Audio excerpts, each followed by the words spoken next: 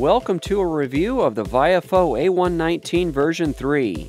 Before we get started, be sure to check out our Dashcam compilation videos, where we feature drivers behaving badly and they get a comedic roasting. Here comes crackhead Kathy's funky uncle, up failed feckless Fred.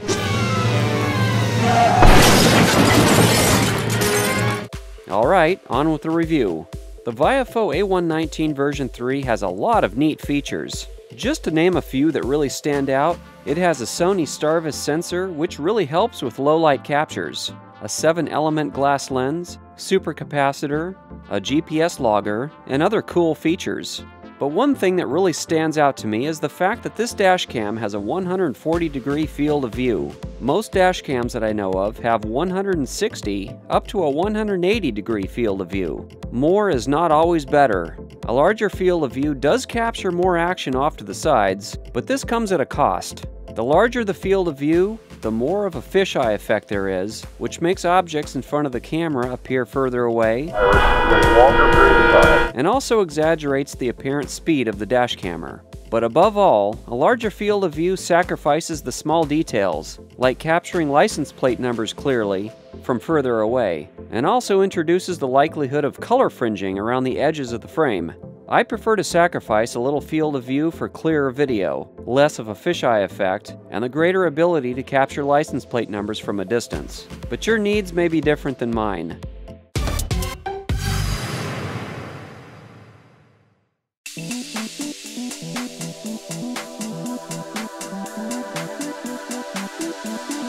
Out of the box, the camera feels well built and solid, and not at all flimsy like other dashcams I've owned.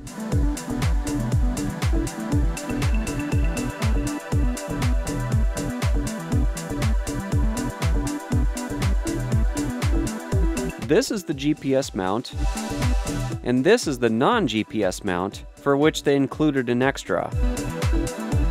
The power cord, USB cable to connect the camera to your computer, adhesive clips to keep the cord in your car in place, an extra sticky pad for the camera mount, and what appears to be an adhesive buffering pad, which I assume is for reducing vibration to the camera. Although I found the pad doesn't work with the non-GPS mount for some reason, but does work with the GPS mount. And lastly, the user manual, which is well written unlike the user manuals of previous dashcams I've owned. This is the memory card I'm using. Installation is just as easy as with other dashcams.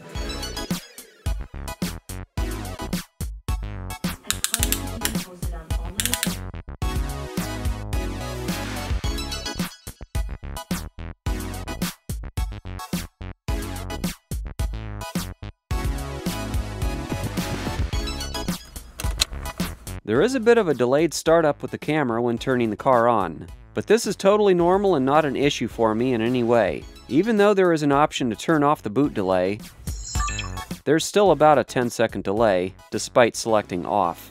Again, not a problem for me. Oops, that's not what I wanted. One great feature I like is that if the camera is on but not recording, it will give warning beeps. Let's look at the menu options. Of all the dashcams I've ever owned, this one has the most features and options. The menu is incredibly easy to navigate, unlike all other dashcams I've owned. This camera offers a large range of resolutions, as high as 2560 by 1600p, and offers 60 frames per second on resolutions 1080p and lower.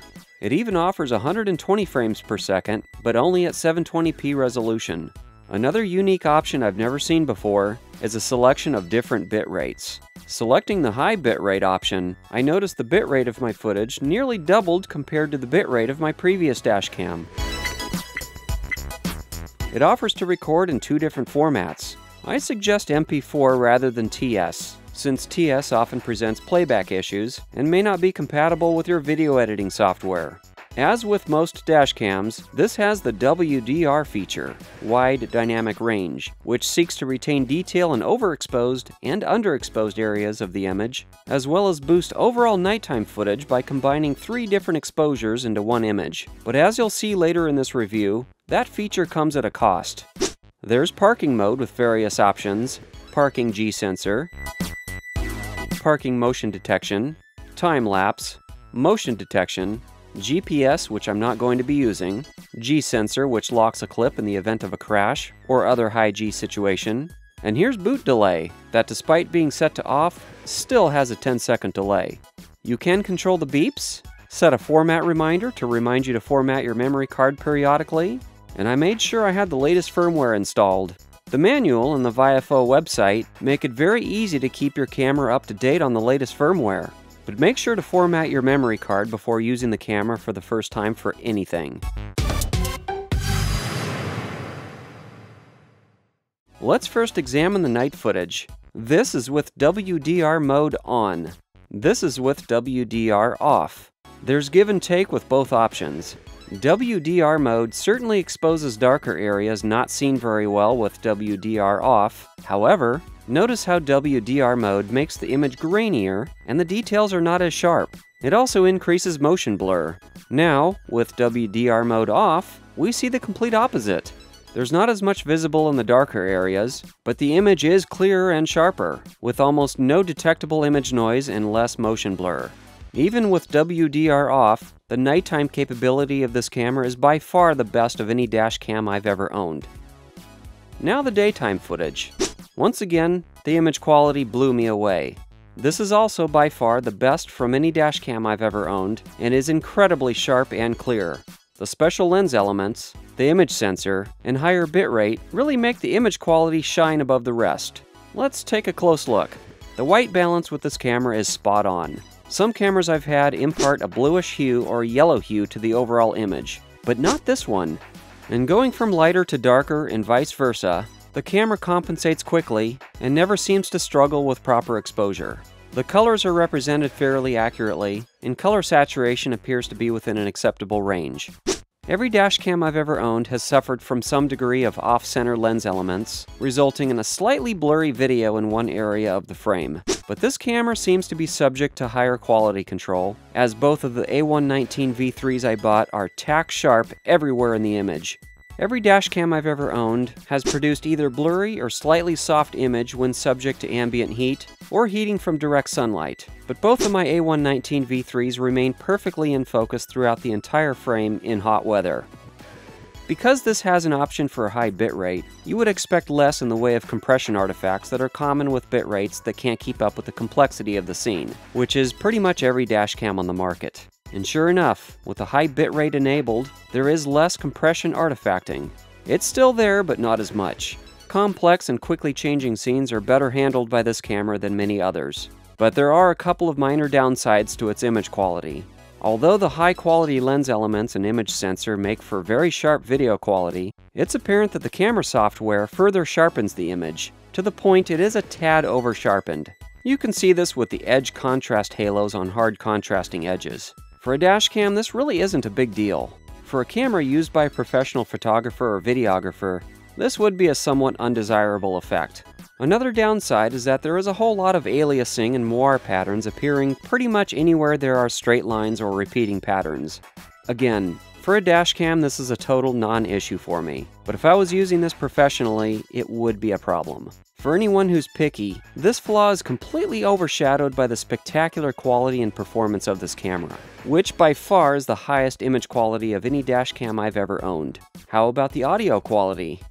Right off the bat, I can say that the quality is a bit better than previous dashcams I've owned, and the sound does not sound nearly as canned as it does with other dashcams. They announced they'd be opening a little later. However, with the non-GPS mount, and because the buffer pad won't allow the camera to fit onto the non-GPS mount with the pad installed, the camera picks up more of the vibrational noise from any roughness of the pavement than previous dashcams I've owned. Though I was able to reduce it by inserting my own version of a buffer pad in between the camera and mount to where it would allow the camera to fit onto the mount, and also by cutting out frequencies below 250 Hz in my editing software. But this minor flaw is not a terribly big deal.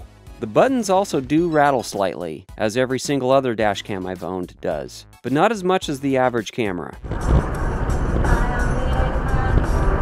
Usually, placing a strip of Scotch tape over the buttons fixes that issue, but with this camera it does not. Still not a big deal as the rattle is very minor.